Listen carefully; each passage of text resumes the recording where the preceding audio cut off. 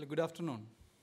I think I'm standing between you and the lunch, so I will not extend it. And maybe I think domain-wise, I could be the odd one out because I'll be talking more about technology than healthcare today.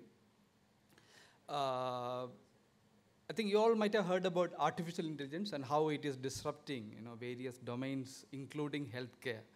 And in the presentation before, we just heard about how Blockbuster, which was a videotape selling company, was disrupted by Netflix. Right? This is also showing how technology is able to change business models and also disrupt business models. I think artificial intelligence is able to do things more sophisticated now, and it's able to challenge humans in different areas. And it's able to do things faster, quicker, and also at a lower cost. Right? I think this is something now very, very active in the news as well.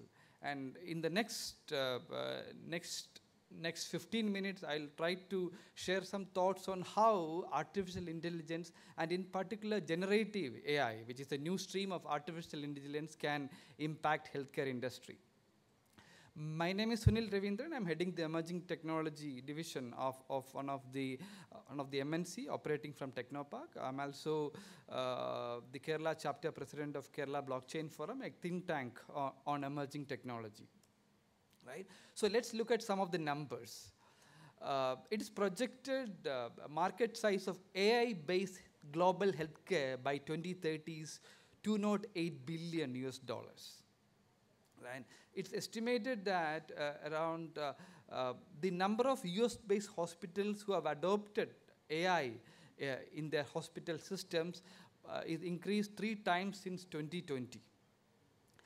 And the percentage of life science leaders who are expecting that there is who are experiencing that there's shortage of AI implementation skills in their organization is almost 50% now. And we have also seen in news that Google is now partnering with Mayo Clinic to test their AI-based systems in healthcare.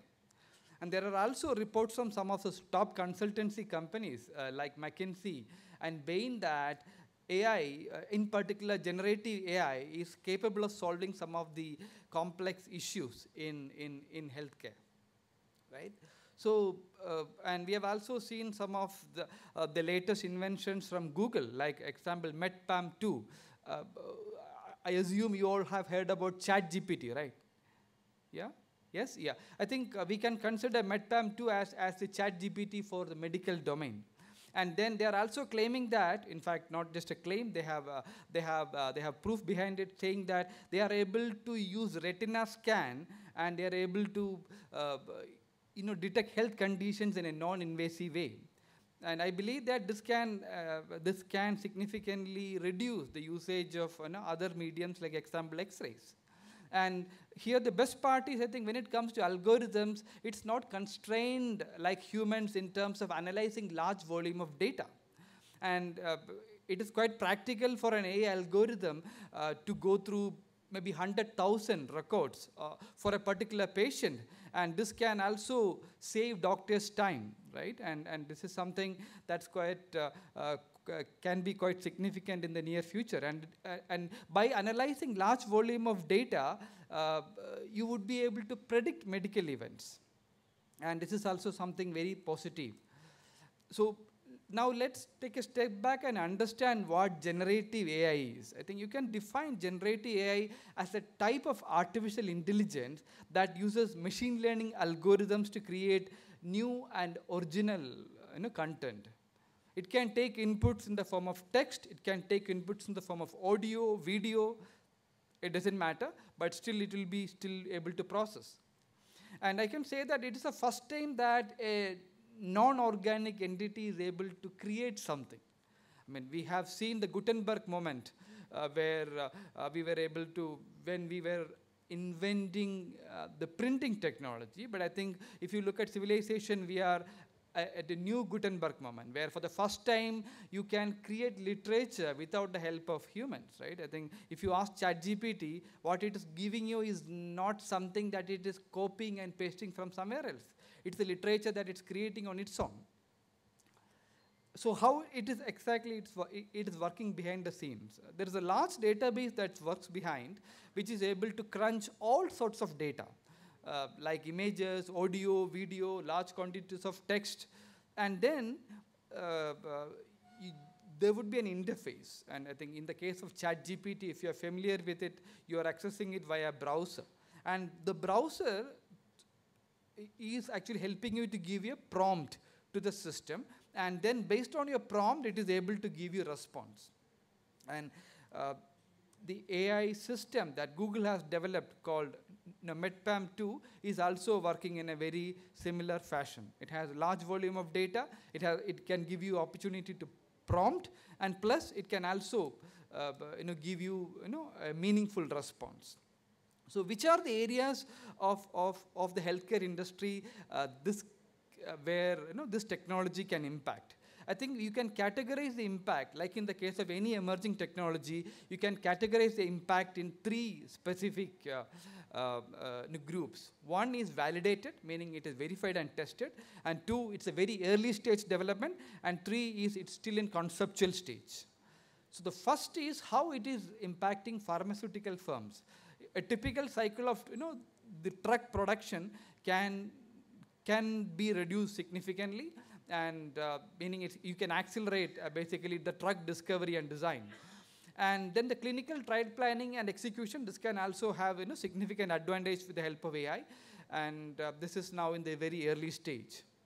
And then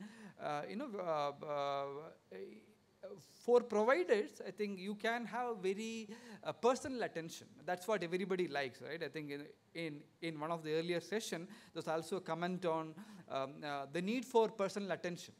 Because when you are watching Google News or when you are reading Google News, it's news created for you based on your interest. So that level of personal attention that other industry domains are now offering to their customers. So you can give personal attention.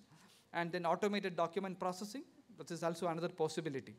And then, I think image recognition is something that's already doing, but this can go to, AI can take it to the next level.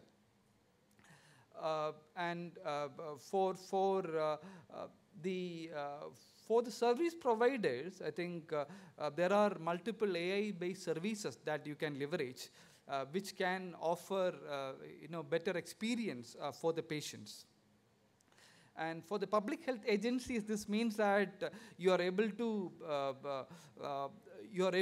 do the surveillance of large number of population, and this can also significantly improve the quality of care that the public health agencies are offering. So I would say that in the next few years we can see significant impact in the public health care with the help of AI-assisted systems.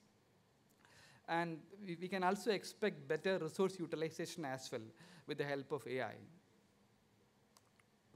But this is not without potential risk, because when you have certain advantages, you should also be aware of the risks. There can be biased inputs because AI is also tuned by humans, or it is also based on inputs that humans give. So there can be biased outputs. The possibility of false results needs to be eliminated. Because we are applying in a very critical area like healthcare. Patient privacy, I think at the moment health industry is sitting on a pile of information, right? It can be clinical trials, it can be patient records, it can be large volume of the health claim data. So if you are exposing all this for AI algorithms to analyze, how you would be able to secure patient privacy, this is a question that needs to be addressed. And the transparency for results is also something that need to pay attention. And most importantly, how we can avoid misuse and over-reliance on AI. Because when you are relying on something more, your natural skills are not going to be used, and that can also adversely impact the profession. So the key takeaways, I think in the interest of time, the key takeaways I would leave for you. The artificial intelligence has the potential to drastically enhance healthcare by enhancing patient care, lowering cost, and boosting operational efficiency. And this is just like in the case of any other domain that has seen significant impact of technology disruption. Generative AI, majority used in drug discovery, the disease diagnosis and personalized patient treatment and medical research. And some of the challenges, such as lack of interpretability and the need for large data sets and data privacy of patients, this need to be addressed. But we can see that a significant change in the way healthcare is offered due to the application of AI in the coming days. With that, I'm closing my presentation. And if you have any questions, I'm happy to connect offline. Thank you.